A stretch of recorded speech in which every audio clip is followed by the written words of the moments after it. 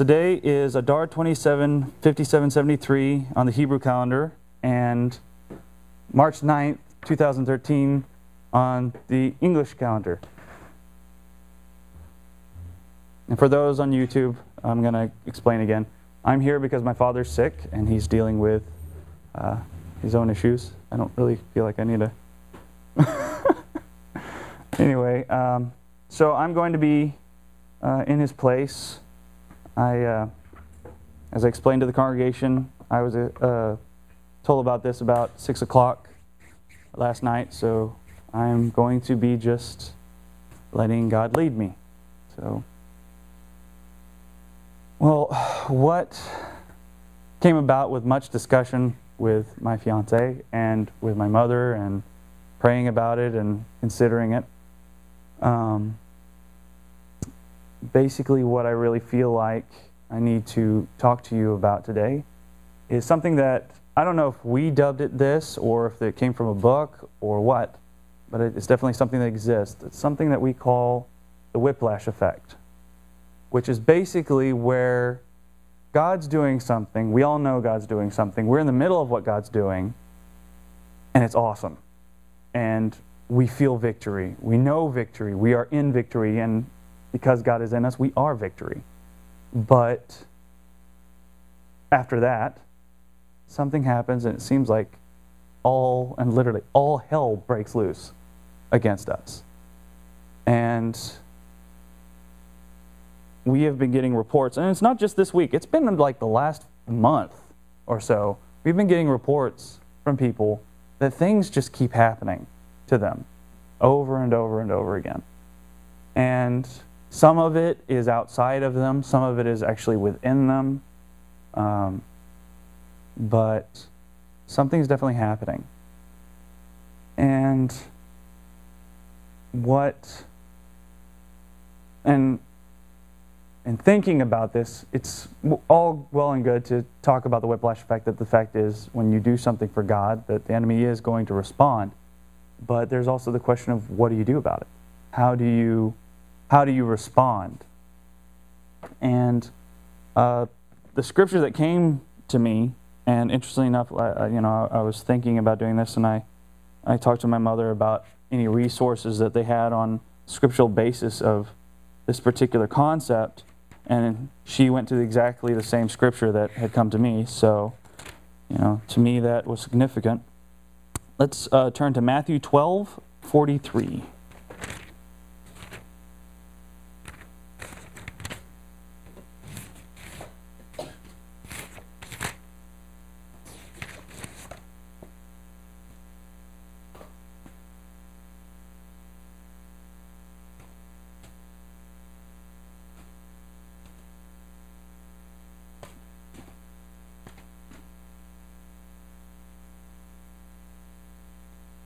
Okay.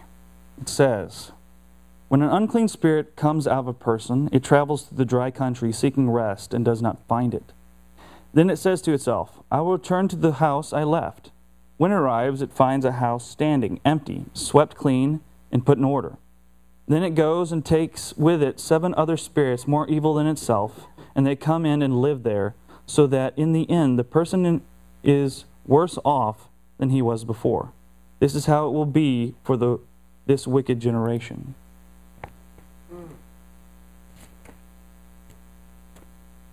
And even though this is saying, what it's saying is rather harsh, the whiplash effect happens whether or not you are actively trying to clear out and build for God and do what God wants. It's going to happen. That's just part of it.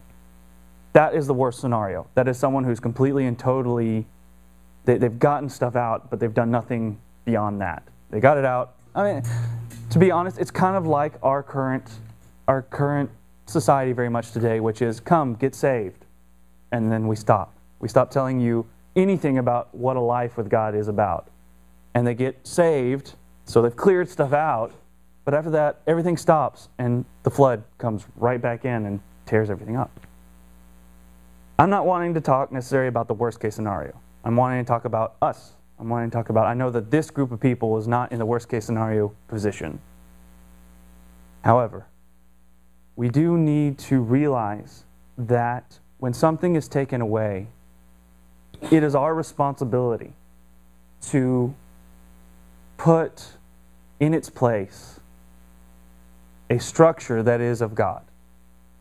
And typically what that entails is actually taking the pieces and parts the enemy was using to build something. Because normally, there's the saying, the best truths have a little bit of best lies have a little bit of truth in them. Typically those things are built around a truth, but it's warped. It's messed up. And really what we do is we take what the enemy has been using, anoint it, and reconstruct it in the way that God originally intended. Good, for instance, is one thing that a lot of people will get is from God is you're nothing. You have no power.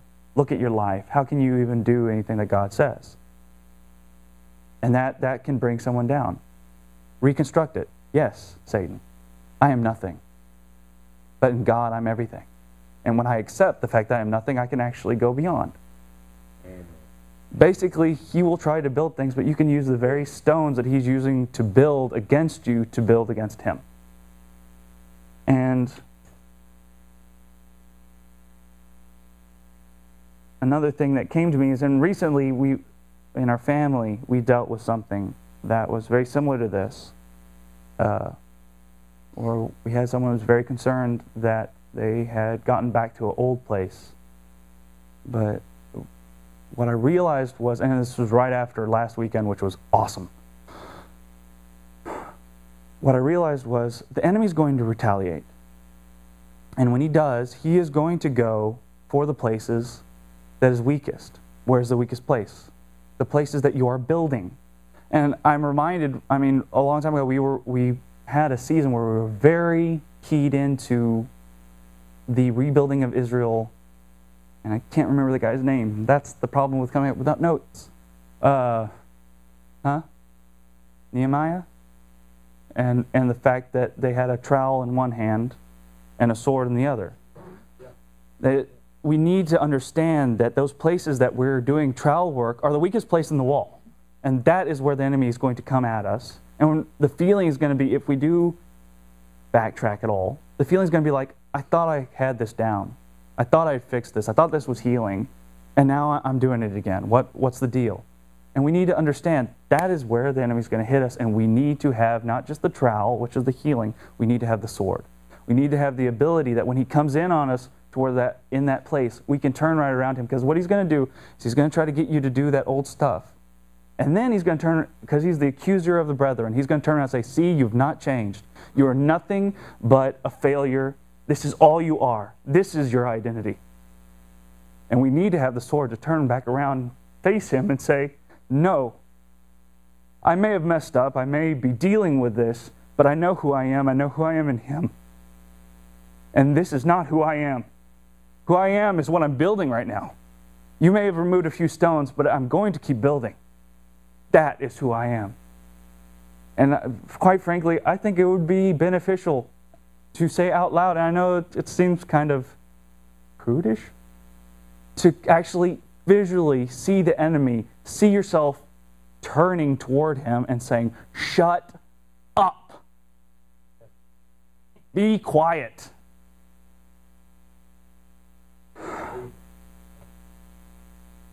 But the feeling that has been coming lately is we are about to go into battle. And we're already in battle, but the feeling I get is this is nothing compared to what we're about to go through. And if we can't hack it right now, we're not going to hack it then. And I told you, I'm up here going, I feel tapped out, and I was complaining to God. But every time I brought that to God, same thing came to me. He goes, what have you been saying? You've been saying if you can't hack it right now, you're not going to be able to hack it. So what are you saying? You're not going to hack it. You can't say that to everybody else and not do anything. So, I'm catching my own words, which is the best way to be taught is actually to say something to someone else and then feel it go right back in your own face. But this is nothing compared. And one of the things I said when talking about this was we're in a time where God's trying to help us learn that we have to choose joy. We have to choose happiness in the midst of what we're going through, because we're going to go through a time where I personally believe we're going to see people massacred. And we're going to have to choose joy. We're going to see physical manifestations look like we're failing on every front. And we're going to have to choose to keep going. We're going to have to choose to know that we're doing something in the Spirit that can't be seen yet. We're going to have to choose to know that we can give hope to others even while inside we're mourning. And right now it stinks. It really does. But the sense I get is we have no clue. And the interesting thing is, me and my fiance ended up seeing a movie last night that, good point, has some things that I wish it didn't have in there. Let's just say that. But there's a scene. It basically is based on the idea that the United States finally gets invaded and what a group of people do about it. And I mean, the whole thing is, do you just will this society just roll over and play dead, or will they actually do something about it, and will we actually go back to fighting for freedom? Which is really, for our souls, that's what we're doing every single day, is we're fighting for freedom, not just for ourselves. Really, what we're supposed to do is have our freedom, know our freedom, be confident in freedom, be fighting for freedom for others. But there's a scene where basically it's a bunch of kids. And that's really where we are as a nation, as a church. We are a bunch of kids. We haven't been in war, not for a very long time. And we're being called to war. And in fact, we're getting to a place where we're going to be forced into war. And once again, I don't think it will just be spiritual. We'll actually see things physically manifest. But there's one scene where there's one guy, he's a Marine, and he's helping these kids learn how to fight. And he makes a point, he says, pulling a trigger is easy. Holding it together is really what matters. And he chooses to shock them by shooting a bunch of weaponry while they're trying to cook. They're not even ready for battle. They're cooking, they're doing their everyday lives. And they freak out. And by the end of the scene, he has them so trained that if they hear the slightest thing, they're up, armed, and ready to go. And the feeling I get is, this whole thing is training to keep everything together. That basically, God's shooting off the guns, or rather, He's allowing the enemy to do all this stuff to see how we're going to react, to see if we'll actually hold it together. And if we're not, for Him to come behind us and go, okay, let's do this again. You got to hold it together, because when that comes, you're going to have to be able to have bullets raining all around you and still be centered on me. But one other scripture that I thought of earlier. See, that's another problem of having problems with. I think also it would be significant. One of the parts I loved in the movie had to do with, he said, it is a choice. And in relation to this movie is, when you're fighting in another land, it's hard because it's just another land. But if you're fighting at home, you are seeing the people you are protecting. You are seeing your home being invaded. And that really hit me significantly, because I'm God's. He is God. All of you are God. So when He comes in and starts attacking us, it's not that we're over off in Iraq and we're on somebody else's property. This is God's property. And He is invading me. I'm going to protect my property. I'm going to protect the rest of God's property, because it's significant. So that's what hit me about the movie. It was taking it personal, and it was saying, I'm Yeshua's. What are we going to do about that? Are we going to sit down? Or are we going to make the choice to push through? And for the video, basically what she was saying was the significance is we need to remember that this is our inheritance, our life in this kingdom We are princes and princesses of the kingdom. This is our inheritance, and it is our right to defend it against the enemy. And we need to remember that he is on our home turf. And because of that, we have the advantage. There was something else. I can't remember what it was. Oh well. Yeah, hopefully. It actually had to do with something Yeshua said, but one of the things that also came to me, and very much warfare, the warfare theme on this is very crucial. As believers, we don't, and I hope, and I'll explain, we don't need to make the mistake of what we did as a nation in Vietnam.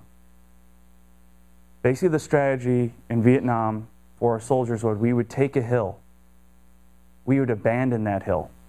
The enemy would retake that hill, and we'd lose lives, more men taking that hill again. And then we'd leave that hill. And the thing is, each time the hill would be more and more fortified to where basically we're constantly fighting a losing battle. We were strengthening our enemy by making him, and it's sort of like fighting a disease. You know, you mess with a disease enough, it mutates, and it becomes immune. We did that in Vietnam, and we don't need to do that in our spiritual life. We don't need to take a hill and then back off and let the enemy come in, become immune, and become stronger, because we have an even harder battle to fight than we had before. And one of the things that did come to me was very crucial to this congregation, very crucial to me, is Jericho. Is that this congregation is called to do things that bring walls down, that allow us to go into the promised land of, as she was saying, our home ground. This is our inheritance. We are taking on Jericho for what is ours, what God has promised to us. But a lot of people stop the story there. They say, they took Jericho, they have the promised land. Woo! No. They took Jericho, and then there's this long list of battles. And we as believers tend to get into a promised land and think, we have it. I have the promised land, I'm good. And then suddenly we get hit from an attack, and we go, where did that come from? I thought we had this. And it doesn't work that way. You go and you take the land, and you take the land, and you take the land, and you take the land, and you take the land, and really it's not going to be until he shows up and takes out the enemy that the land is completely and totally won. And that's just how it is. We have got to be willing to be on the battlefront every day. And to understand, like I said, going back to the stones, where we're going to be hit is where there's an opening. It's basic strategy.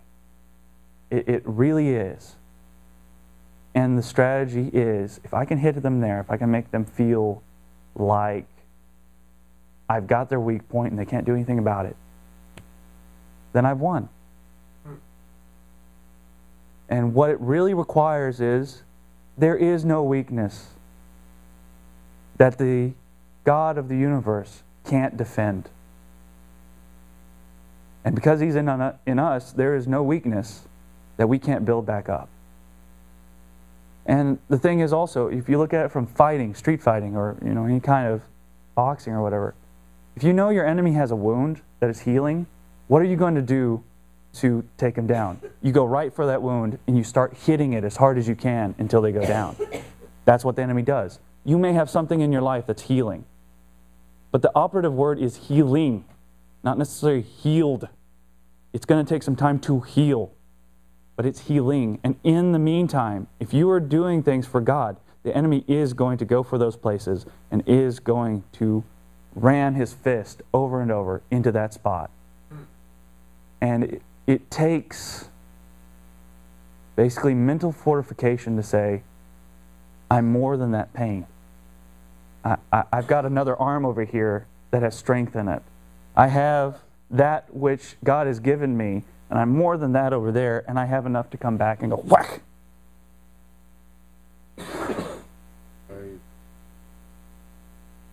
So, I guess the ultimate thing that I'm saying is, when you feel like the enemy has brought you to your knees, it's just an opportunity to pray.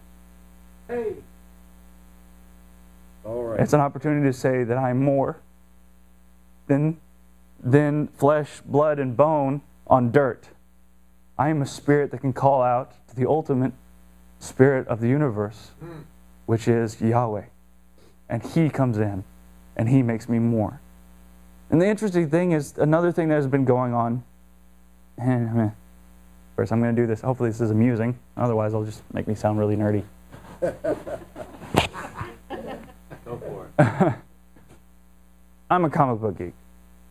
And I've done this before. I've brought comic book stuff up here, and it seemed to work before. One of my favorite characters is Green Lantern. The whole concept of Green Lantern is he fights fear. That fear is his ultimate enemy, and that when he can get past it, there's pretty much nothing that can get in his way.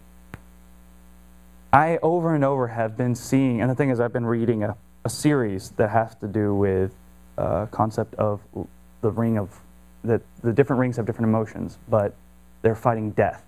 The death has a ring, and they have their own core. Well, the only thing that can defeat it is life. And they have the white lantern core that actually has the white ring of life. And, you know, it's a comic book, so it gets a little wonky on the concepts.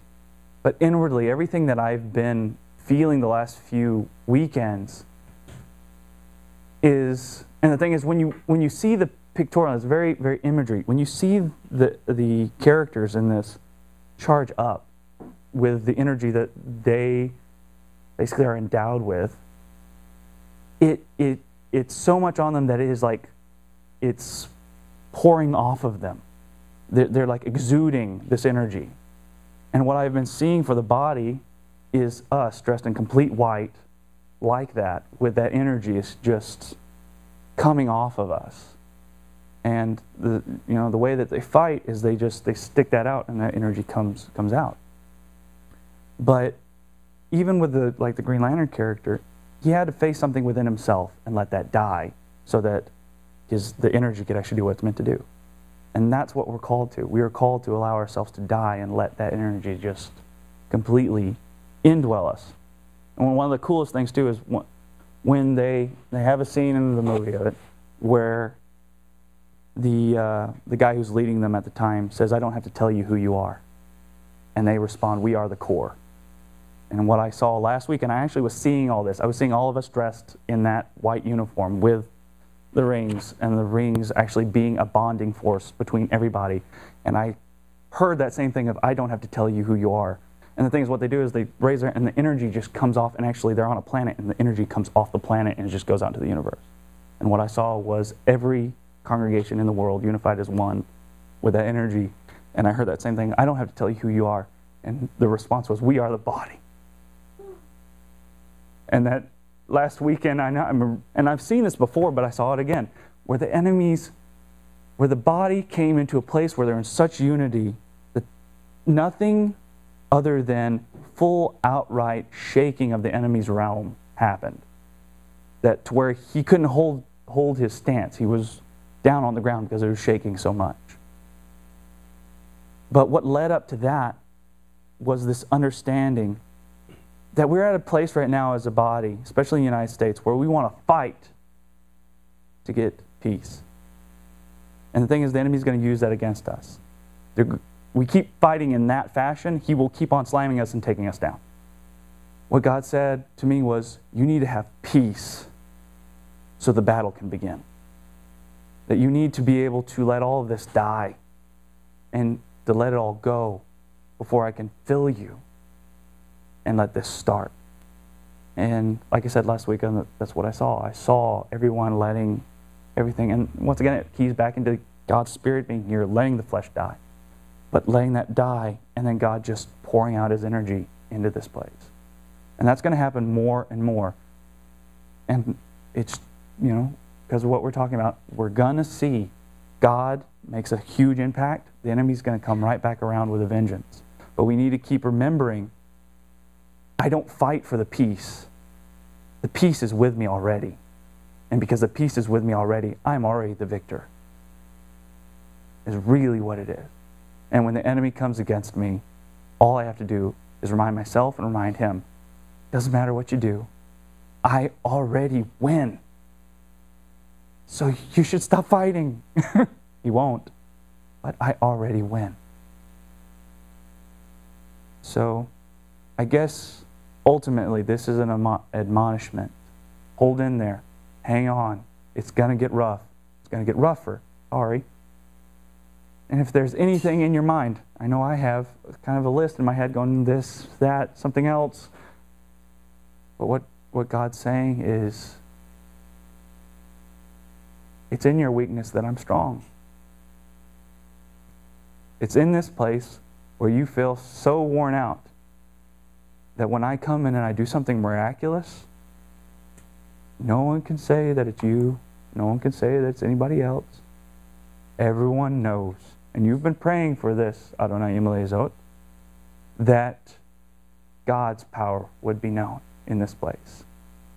And this is how it's done. Let's go ahead and pray.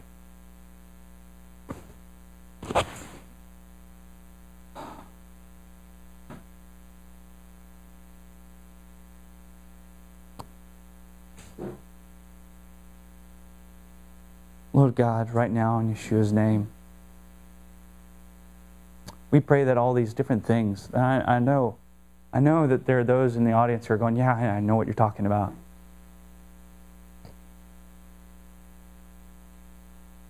Lord God, I pray that it would have the effect that it needs to have, which quite frankly is humility.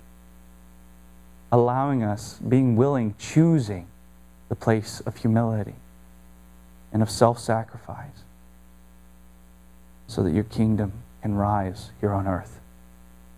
So we can take back that which is our inheritance, Lord God, which is the renewal of this earth.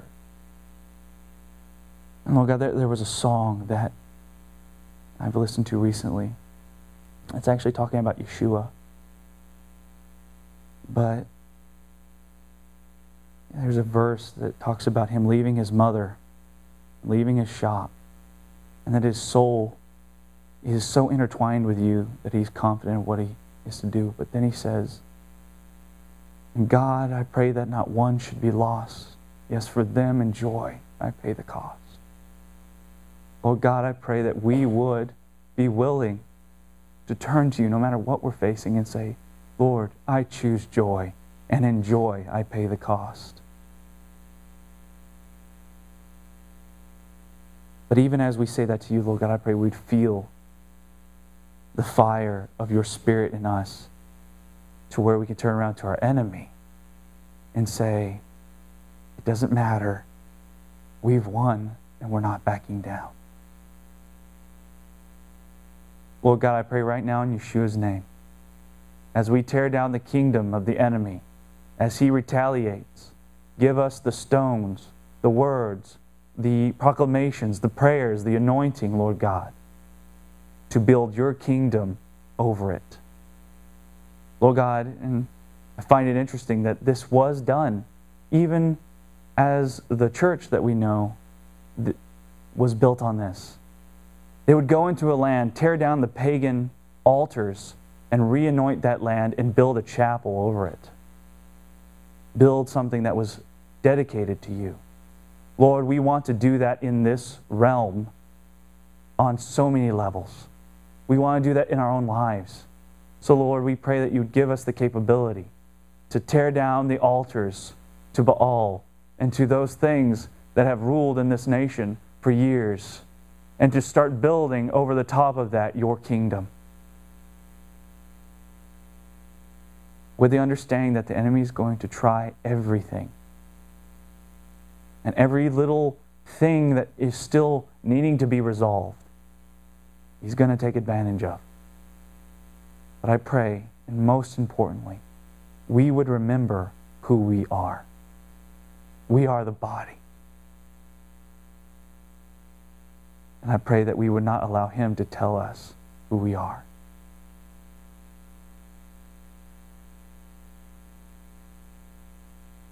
And Lord God, just knowing who we are will get us past those things we struggle with, because we are your representative. Lord God, this is one of those subjects I really feel like it could be spoken about over and over. There's an eternity of things that can be said about your strength over the enemies, because it is eternal. But may we find that place of strength, of identity, who we are in you, where no weapon formed against us shall prosper. In Yeshua's name I pray. Amen. The Lord bless you and keep you. The Lord make His face shine on you and be gracious to you. The Lord lift up His countenance upon you and give you peace. Yevarechek Adonai v'yishmarecha.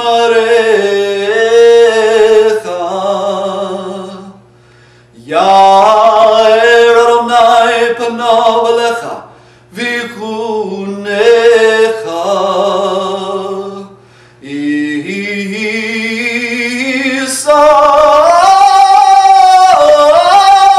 Adonai panav alecha v'yasem lecha shalom.